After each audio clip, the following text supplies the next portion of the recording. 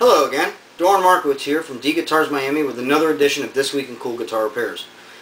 This week's particular instrument is a Guild 12 string that's been kind of through the mill. I decided to showcase this one this week because I rarely ever do any 12 string videos. I noticed that. Usually they're basses or regular acoustics or 6 strings and so forth.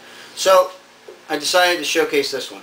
This one came to me needing some major reconstruction on the headstock. It was separating.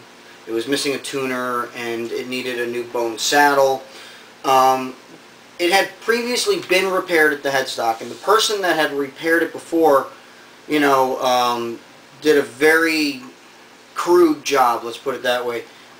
He used epoxy, and it was slathered with epoxy, and he doweled it up big time, and just, it looked like they had this big welt of epoxy all over the place in the back. It had like a tumor. So what I had to do was, after basically repairing, this section was completely separating off. You could actually fold the headstock open. So I had to re-glue all this, but I also decided it's not enough to just re-glue it. I wanted to reshape the entire profile so that it would actually look, you know, like a decent voluted area. And if you notice, I think I did a pretty decent job. It's nice and clean.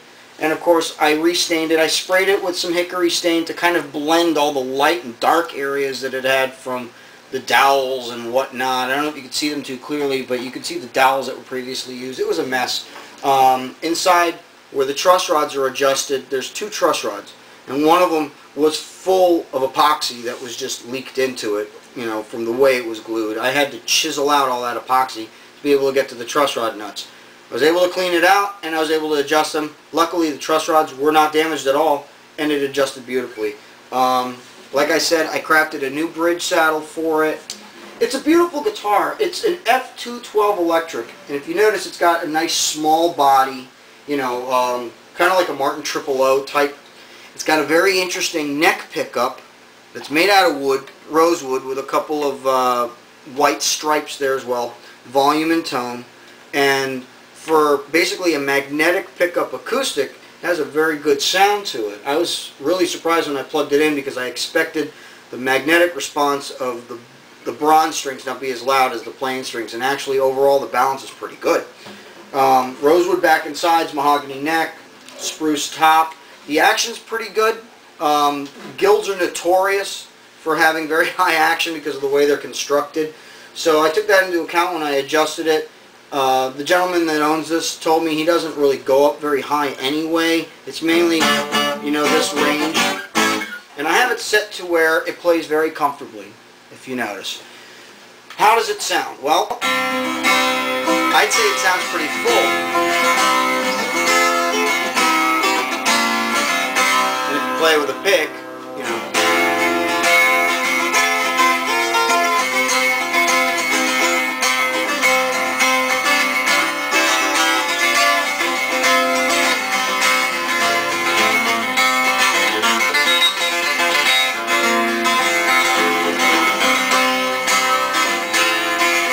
Wait, you want to know how it sounds plugged in? Okay, relax. I got this. Plugged in, this has a very, very cool sound, like I said. And again, through just a regular little Gorilla amp, I'm still quite impressed with its tone.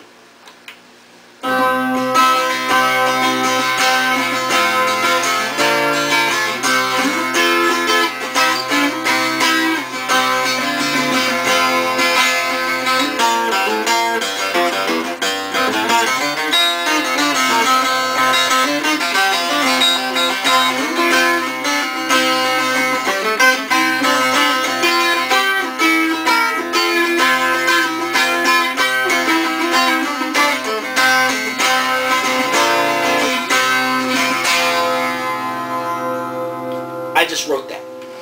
Anyway, it's tuned down to D. He likes to have it tuned down to D because it's more full on the bottom end, is what he feels.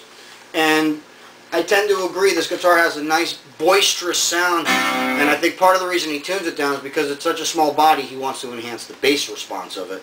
Very full. I think the customer will be very pleased with it. It was a challenging job to not just to repair this, the separations. It was separating here, it was folding up, The head was actually curving forward with the way it was separating. So getting everything to clamp back into a relatively flat position, which I'd say it's like 90% there, was a challenge. And then after that, reprofiling it so that it would actually look presentable. He nicknamed it Frankenstein. I'd like to think that it's not as Frankenstein now. Anyway, alright, so thanks for watching, and until next time, if you need any type of assistance on something such as this, you know, broken headstock, 12-string restorations, whatever, body work, neck work, fret work, finish work, I don't do windows, don't hesitate to give me a call. 305-896-1811. Until next time, Doran Markowitz from D Guitars Miami. Thanks for watching. Have a great day.